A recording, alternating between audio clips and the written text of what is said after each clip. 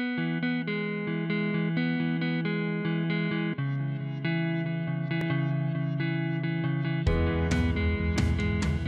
I'm Dr. Jessica Labonte, and I'm going to tell you a little bit more about the Viral Ecology Lab. But first, I'll tell you about the courses that I teach. I teach in the fall Fundamentals of Microbiology, Biology 351.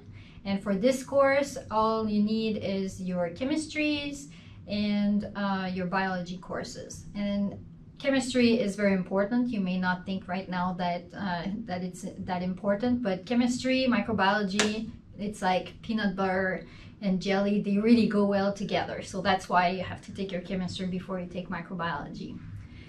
The second course that I teach is Applied Bioinformatics, MARB 4333. And for this course, we're basically learning how to use computers to do biology. So we learn how to do phylogenetics, analyze genomes, how sequencing works, and we also end up with a project where everybody gets to actually do their own bioinformatics project and analyze their DNA sequences. In my lab, the Viral Ecology Lab, we care a lot about viruses. And maybe right now you're like, viruses, why should I care? Well, let's say you go to the beach and you're swimming, and I know I like to ask myself questions about my surroundings. I don't know if you ever asked yourselves how many viruses are in 1 ml of seawater. But in coastal areas, just like here in Galveston, there can be up to 10 million viruses in 1 milliliter of seawater. So they're extremely abundant. But obviously, they're not infecting us. They're infecting bacteria, phytoplankton, algae, all the other microscopic or microorganisms that are living in the water.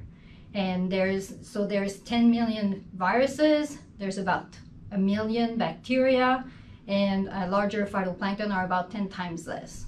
So all of these are very abundant, and they are interacting with each other. And what we study in the lab is what are the role of viruses in the ocean. So one of the major role that they play is population control. So sometimes there's algae blooms, and the way they're terminated is usually by viruses, because you have a bloom of that one algae, so you get some millions of clones, millions of twins of that algae. So when you have one that's going to die, it's going to release 10 viruses. That's going to infect the next one, release 10 viruses, and that's how algae blooms usually get terminated. Viruses, they're extremely diverse. So you could pick viruses, you could pick millions of viruses and never find the same one again.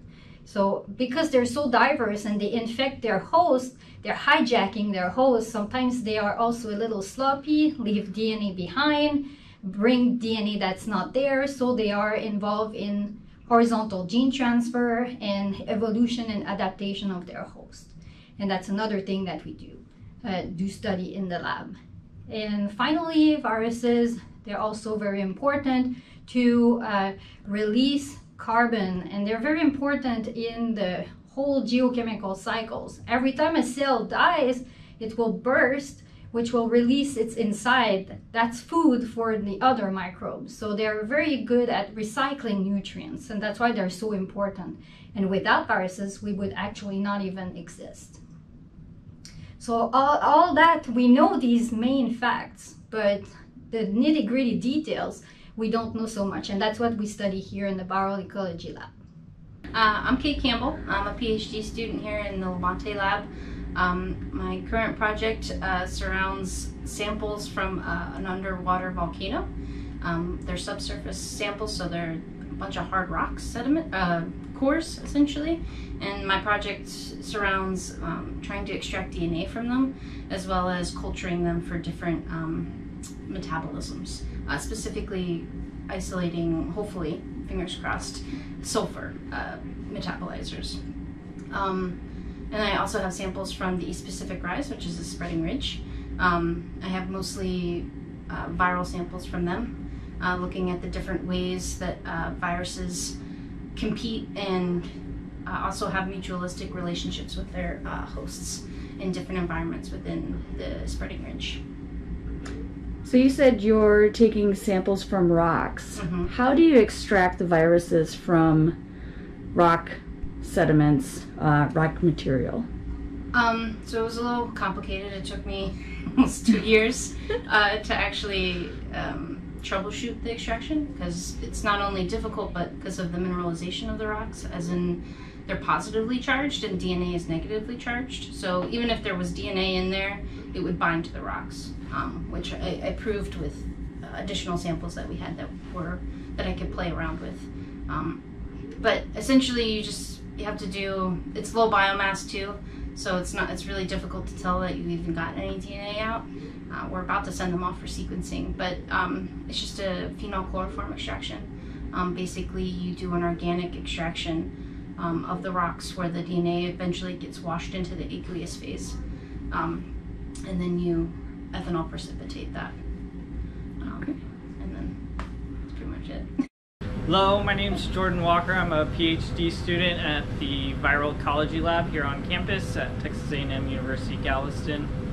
I'm currently studying microbes in coastal environments, specifically viruses, and how they interact with their host, being bacteria, small eukaryotes like phytoplankton, or even larger organisms like oysters. My particular focus right now is on how Hurricane Harvey has been affecting, how Hurricane Harvey affected Galveston Bay, washed some of those microbes out of the bay and new ones were replaced with them, and how those viruses were interacting with them during that time. I'm also looking at a phytoplankton bloom in Corpus Christi. We're characterizing the viral communities there and what's infecting what there. So are they infecting the bacteria within that bloom, or are they infecting the phytoplankton within that bloom? And then a third project I'm working on is to look at wetlands that have been restored in Galveston and compare them to original wetlands and see what the difference in microbial communities is, and if we can use that as an indicator of how well restoration efforts have gone. So my favorite marine sea creature is Pelagibacter. It was formerly known as SAR11, and it's the most abundant bacteria in the ocean, especially in oligotrophic waters or the open ocean. It's my favorite because it was one of the first genomes that I put together from my Hurricane Harvey project, and got to really look at it in depth of how it changed over the course of that time period. As far as advice goes for students, I would strongly advise going into labs and getting new experiences, especially learning new skills. The first thing that I did was I looked for a lab where I could learn a skill that would be applicable to a wide variety of topics, and genomics was one of those. Biology is getting more and more analytical, and those are skills that can be applied to many different careers, so I would highly recommend, going into different labs and getting new skills. So these are virus concentrates. This one is still on a filter, and we'll be putting some buffer in it later to get the extract of the viral concentrates. So what this is it's 2 liters of water that we filtered out everything but viruses, and then we added iron chloride to it to attach to the viruses, so that we could filter them out on a larger pore size. And then, so we end up with 2 liters worth of viruses here in 15 milliliters of water. For after my PhD, I'm still kind of thinking about what I want to do, but academia has always been on the top of my list, and going in, looking at coral reefs and deep sea biology and how microbes and viruses are acting in those different environments. Coastal has become more and more of a topic that I'm loving as I'm learning more about the science, and I can definitely see my career going that way, but I'm still trying to decide.